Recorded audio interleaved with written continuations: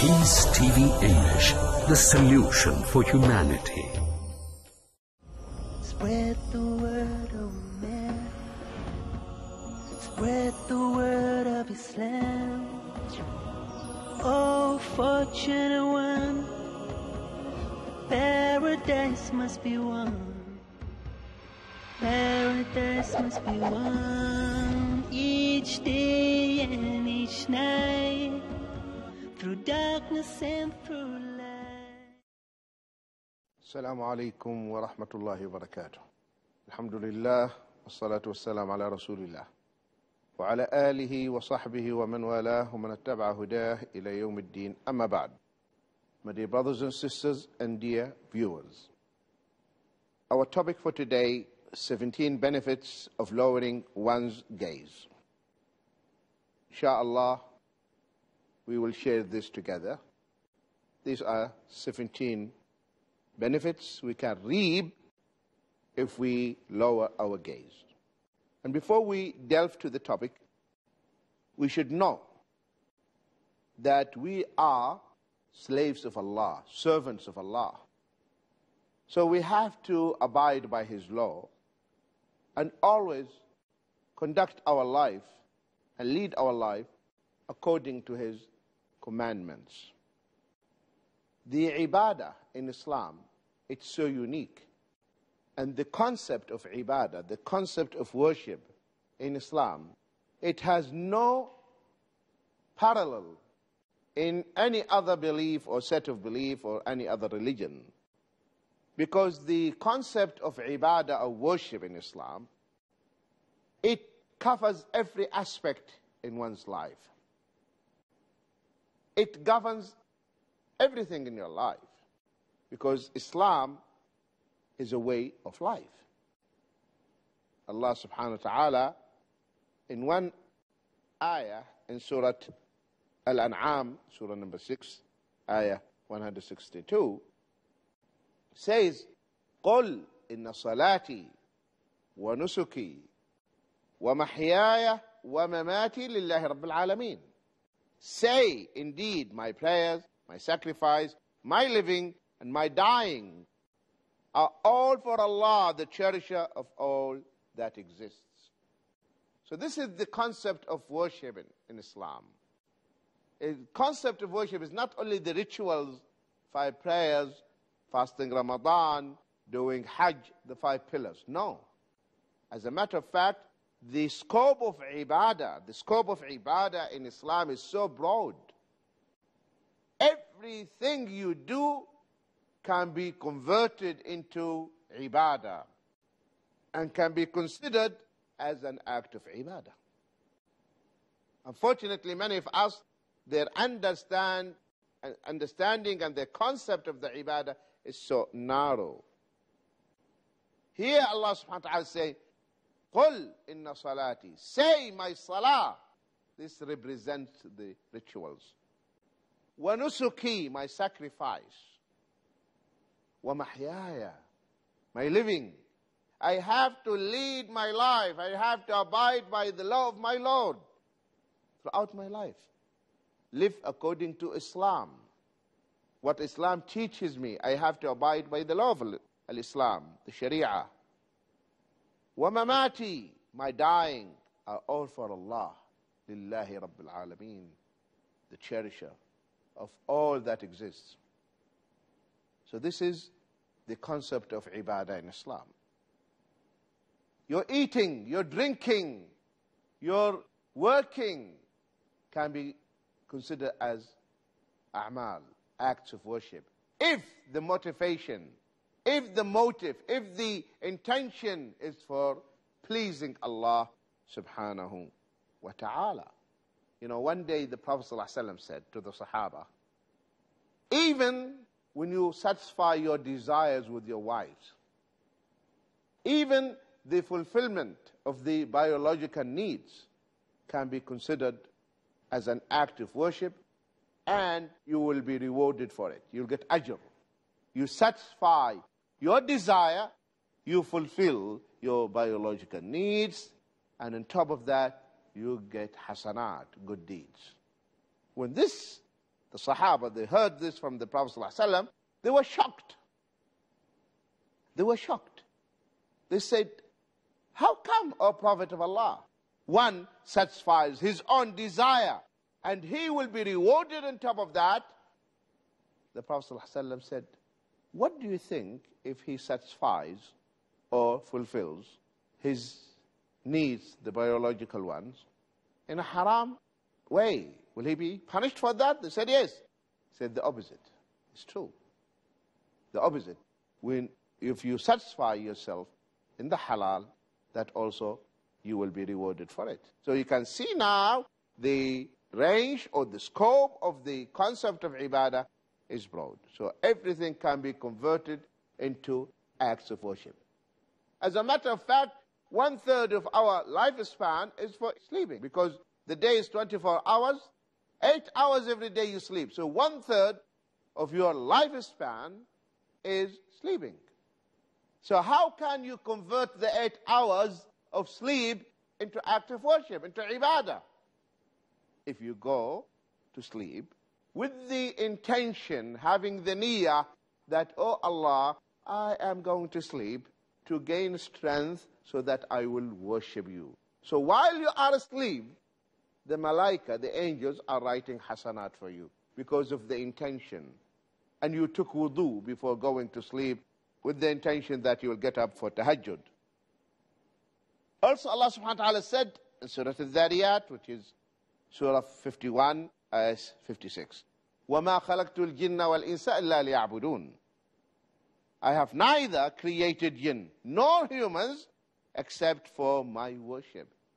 So Allah created us for the ibadah. Do you think Allah created us for the 5 prayers? The 5 prayers will not take more than 1 hour. How about the remaining 23 hours? Unless we understand the right concept of ibadah, that means everything in our life. Because Islam, my dear brothers and sisters, is a code of life. Teaches you everything. When you go to sleep, you say your dua. When you get up from your sleep, you say your dua. The ibadah. You go to the toilet, you say the dua. You come out from the toilet, Islam teaches you what you say. You start eating, Islam with you, teaching you what to say before eating. After eating, leaving your house, what do you say? You entered your car, what do you say? Coming back to your house, what do you say? It is a way of life. Allah subhanahu wa ta'ala says in Surah Ghafir, which is Surah number 40, ayah 19, because He is the one who created us, so He knows us. He says, يَعْلَمُ خَائِنَةَ الْأَعْيُنِ وَمَا تُخْفِي الصُّدُورِ. Allah knows the fraud of the eyes and all that breasts conceal. So Allah knows خَائِنَةَ الْأَعْيُنِ. The eyes, the lustful looks, the fraud of the eyes, Allah knows it. When you look at a woman, Allah knows what that look means. Allah knows it. The eyes can talk. No need to speak. Through the eyes you can communicate. So Allah knows these messages, these encrypted messages. He knows them. Allah يَعْلَمُ خَائِنَةَ الْأَعْيُنِ وَمَا تُخْفِي الصُّدُورِ. The Prophet ﷺ, one day, he told the Sahaba, beware, avoid sitting on the roads. They said, oh Allah's Messenger, we cannot help sitting on the roads, as they are our places where we have talks. The Prophet ﷺ said, if you refuse but to sit, then give the road its right. They said, what's the right of the road? He said, the rights of the road, lowering your gaze, refraining from harming others, returning greeting, and enjoining what is good and forbidding what is evil. These are the rights of the road. The first right he mentioned, lower your gaze. Don't look to the haram. My dear brothers and sisters, every one of us complains that his iman or her iman is weak. we read the Quran, we don't feel the impact of the Quran. We don't feel the influence. We want to cry. We cannot cry because our hearts are so hard. Our hearts are so hard, maybe harder than the rocks. May Allah soften our hearts. Ameen. My dear brothers and sisters and dear viewers, stay tuned. We'll be back, inshallah, after the break. Paradise must be won each day. We are not addicted to dawah. Addiction implies a short-term fix. One doesn't need to get into the zone to talk about Islam. You do dawah because it is a natural result of your commitment to Allah. If you don't talk, people are going to walk.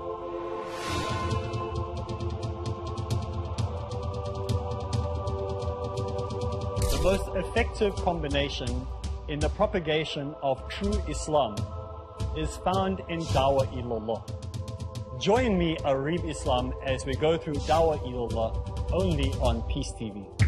Follow the tips to make the task of Dawah result-oriented in Dawah Ilallah every Sunday, Tuesday and Thursday at 11:30 p.m. and repeat telecast at 6 a.m. UK on Peace TV.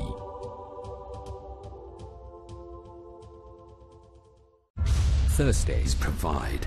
In Britain, we are facing one big problem, that are you Muslim or British?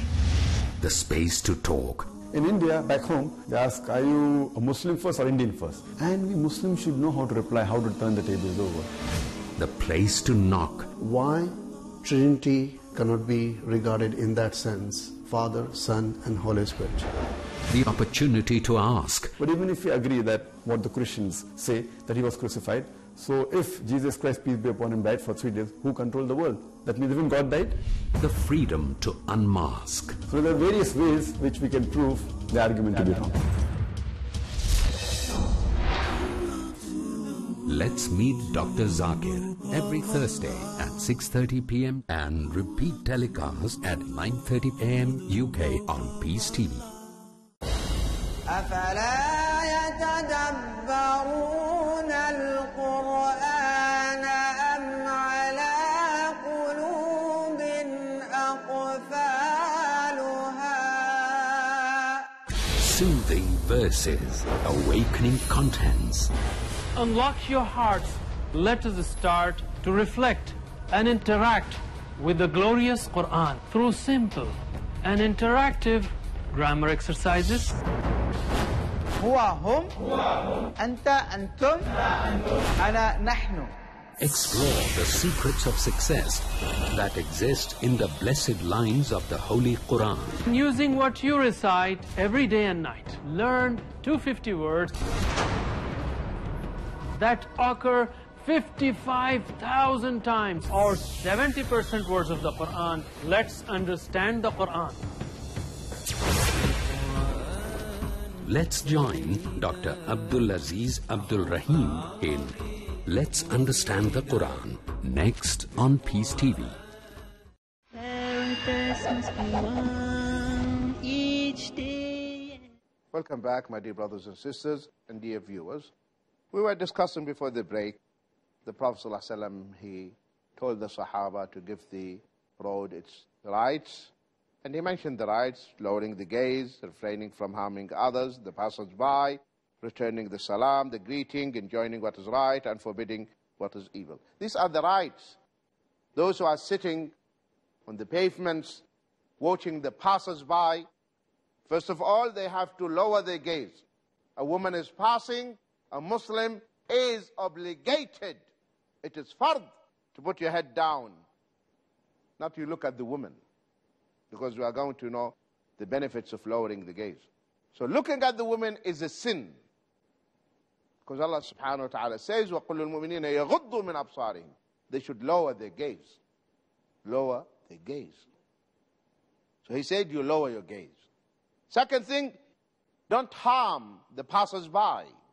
Don't crack jokes about them, criticizing them, backbiting, slandering. That's what people do. Those who are sitting idle, they don't have anything to do. Returning the greeting, someone passes and give the salam, we have to reply and give the salam back and say, wa alaikum assalam wa rahmatullahi wa barakatuh. Then enjoining what is right. If something is happening which is wrong, those who are sitting, they have to stop it. You command what is right and you forbid what is wrong. These are the rights of the road. This is in Bukhari and Muslim. And another hadith which is in Bukhari only, the Prophet ﷺ said, "O young people, whoever among you can marry, should marry, because it helps him lower his gaze and guard his modesty. And whoever is not able to get married should fast, as fasting diminishes his sexual power." Let us reflect on this beautiful hadith. What is relevant to the gaze? Only this portion. But here the Prophet ﷺ, where he said, it helps you to lower your gaze. He's encouraging the young men and women to get married.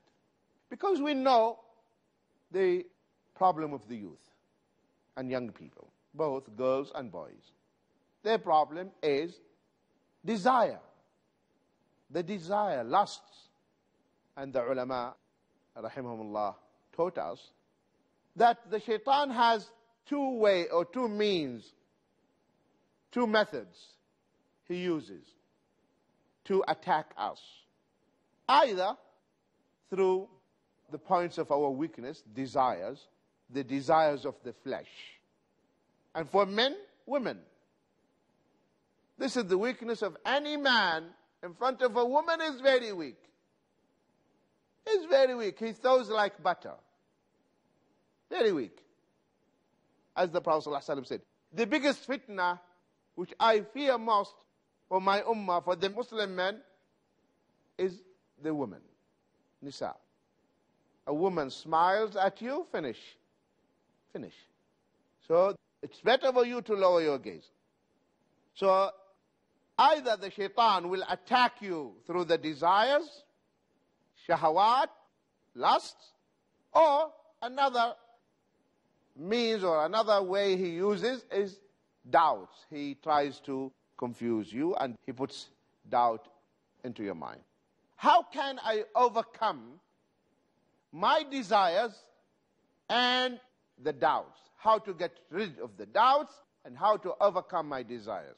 In order to overcome my desires, I need to have iman, taqwa, fear of Allah subhanahu wa ta'ala. This is how I will counteract and overcome and bring my desires under my sway.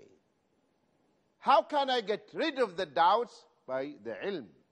I have to equip myself, get myself qualified, learn the deen, then the shaitan cannot play with my mind.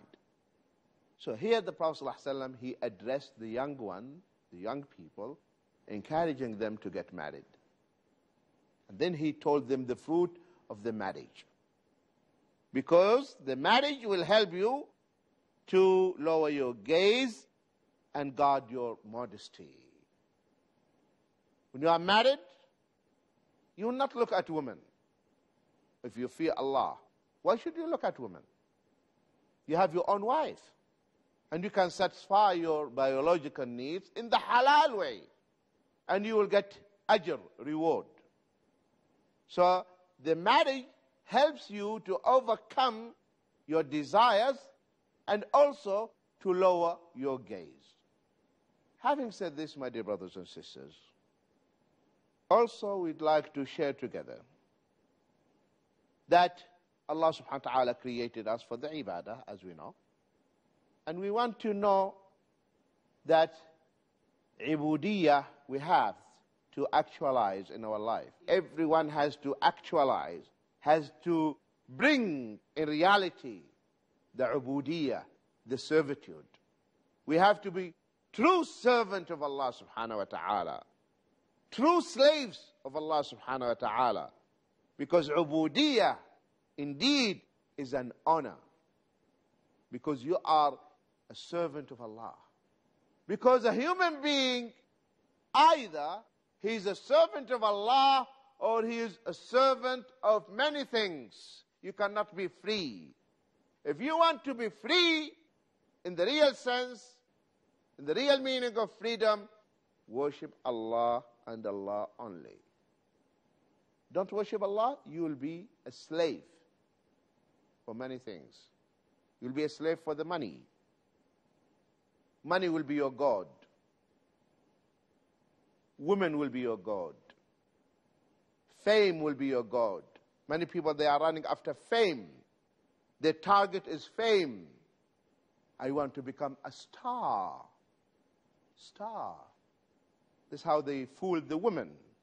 Will make you a star. The reality, they are using them, exploiting them. When the wrinkles started to appear on their faces, they tell them goodbye. They will look for another one. And she becomes a slave.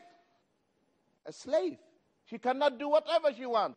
If she is a model, she has nice figure, she cannot eat what she likes, because that she will put weight on.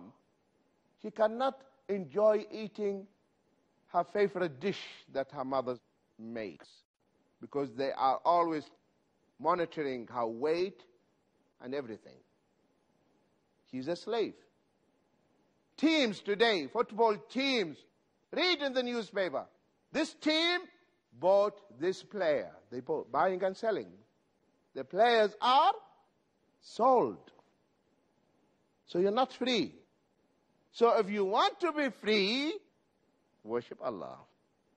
Then and only then you will become a true free man.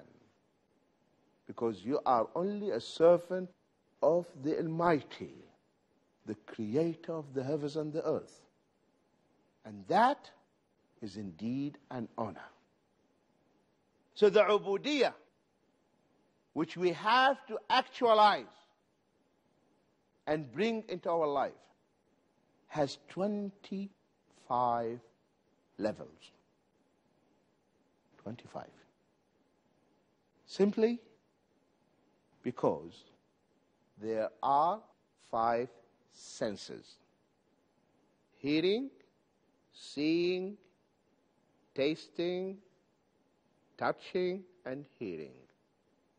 These are the 5 senses. And we have in Islam 5 rulings. 5 rulings: haram, which is prohibited, the lawful; makruh, disliked; fard, obligatory; sunnah, recommended; and halal. So we have 5 rulings in the Sharia. And we have 5 senses. 5 times 5, 25. This means that we have to apply the 5 rulings of the Sharia to every one of our senses. We come to the eye. There is haram look. There is makruh look. There is fard look. There is sunnah look. And there is halal. And you have to do this for all your 5 senses. All the 5 senses. Then and only then, if you fulfill all these and achieve all the 5 ranks of the 25 ranks or degrees or levels of ubudiyah, then and only then you will be considered a true servant of Allah. So you have to work hard to actualize and bring the ubudiyah into your life. All of us, or many of us, know the hadith of the Prophet ﷺ. When he mentioned, he said, Ta'isa Abdul Dinar, Ta'isa Abdul Khamisat, Ta'isa Abdul Qatifa. Woe to him, the worship of the dirham, the worship of the dinar. Have you seen anyone worshipping the dirham and the dinar? Prostrating? No. So what does it mean he's a worshipper of the dirham and the dinar? His aim, his goal is only money. So then you become, your God is money and you worship only money. Woe to you. May Allah save us from going astray. My dear brothers and sisters, keep begging Allah and asking Allah to keep you on the right path and to strengthen your iman. Till we meet, insha'Allah, my dear brothers and sisters, in the coming episode, fi amanillah. Assalamu alaikum wa rahmatullahi wa barakatuh. Spread the word, oh man. Spread the word of Islam. Oh, fortunate one. Paradise must be won. Paradise must be won. Each day and each night. Through darkness and through light. Cry it out to the world. Spread the word. Spread the word of Islam. ولله الأسماء الحسنى فادعوه بها.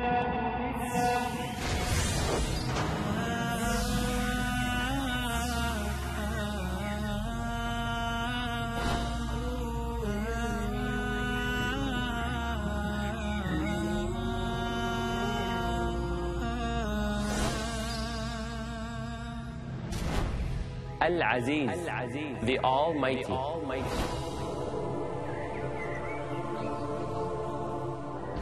Al-Wadud, the All-Loving.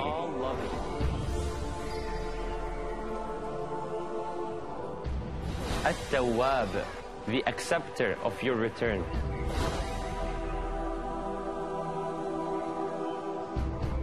Al-Razzaq, the Provider.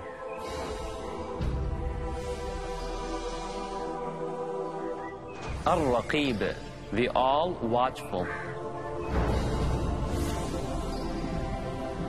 وَلِلَّهِ الْأَسْمَاءُ الْحُسْنَى. To Allah belongs the beautiful names. فَادْعُوهُ بِهَا. So call Him upon them. To understand more of Allah's beautiful names, join me, your brother Majid Mahmood, on my new series about understanding Allah's beautiful names on Peace TV. الله لا إله إلا هو له الأسماء الحسنى. Don't miss the chance to comprehend the seamless explanation of Allah's beautiful names in Understanding Allah's Beautiful Names. Every Saturday at 7 p.m. and repeat telecast at 12 p.m. UK on Peace TV.